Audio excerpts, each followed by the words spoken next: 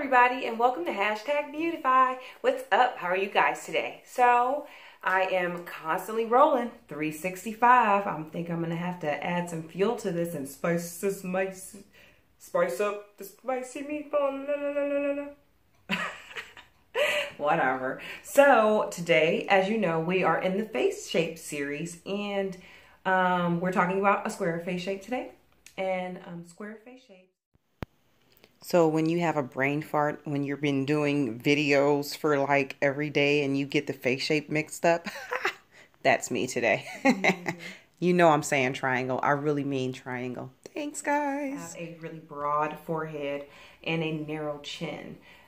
You can wear any hairstyle you want. I always say that because the goal is to just be you. But again, we're going to learn the face shapes, learn a little bit more about ourselves, become self-aware, and that's what we want, because we want to make sure that we know who we are. Got it, guys? Yes. 2 thumbs up.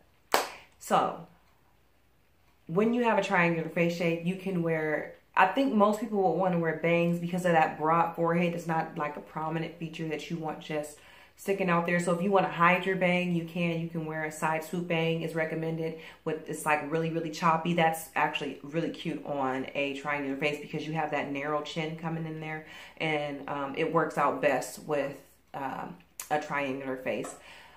Short hair, it was not a lot of short hairstyles when I was doing my research with the triangular face shape. There was one girl, she got kind of cute with it. Yeah, it was cute. It was like short on this side, edgy, blonde, spiky, choppy, which is, again, good for triangular face. So she nailed it. Ooh, autumn teas. And then there was also a young lady that had a cute bob. What I'm telling you, bob is a go-to, guys. You gotta go to the bob. And a lot of the girls had long hair with side swoop bangs, and it was choppy. Nothing was real exact. Everything was messy to soften up the chin because it's a little pointy down there. That was funny. I don't know why it was funny, but it was funny to me. All right, guys. So that's what I have to say about triangular faces.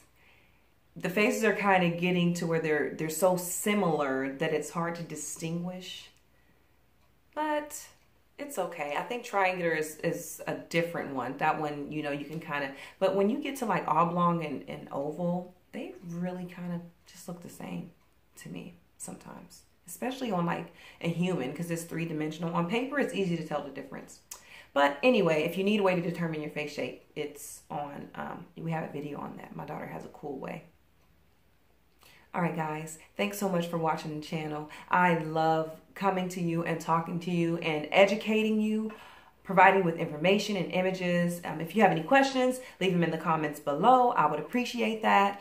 Subscribe to the channel so you can have a possibility of being featured on the channel. I will take all of the some of the favorite pics that you have on your social media, combine it, and make a video that is just for you, all especially created by #BeBeautify, guys. Thank you so much for watching. I appreciate your time. Remember, being you is knowing you. I'm still learning, guys. Let's go on this journey together. All right. Bye-bye.